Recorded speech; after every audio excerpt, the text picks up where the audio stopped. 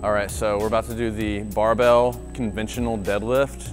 It's a really good exercise for the hamstrings, which are located on the back of the leg, the core, the lats, biceps, and even the quads. So go ahead and get in the setup position at the bottom. You'll notice our feet are directly underneath the shoulders. Hands are directly on the outside of the shins. This is going to allow her to come straight up without her hands hitting her knees, which will make the bar path kind of wobbly, harder to control the movement. Chest is upright, neutral head. She isn't over exaggerating that tilt in her neck, which would travel down her spine and cause her spine to be in an unneutral position. Put a lot of pressure on that lower back.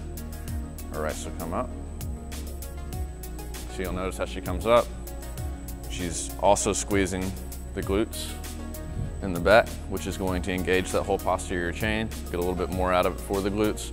Her shoulder blades are staying back. It's going to prevent her from slumping forward at the top position and putting a lot of pressure on her rotator cuff. She's keeping her core tight, which is going to keep that back straight throughout the entire movement. So go ahead and go back down.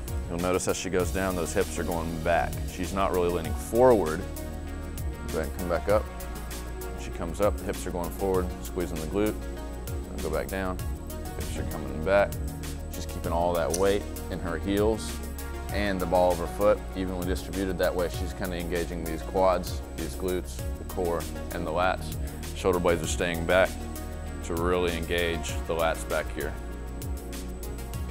Once again, with this movement, you're really trying to engage the lats, the biceps, the hamstrings, glutes, quads.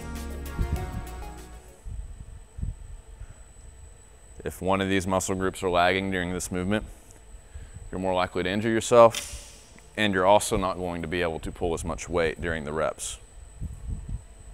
Just think of it as your muscles are a team. You want them to work together to pull up. If one muscle group is lagging, the whole movement's going to lag. Once again, hips are going back. Go ahead and lean forward, kind of do it improperly a little bit. It's going to put a lot more pressure on this lower back when that bar is further away. You want it to go straight down. You don't want that to happen. It's also going to make those shoulder blades come forward at the bottom, sitting back into the movement, just like that.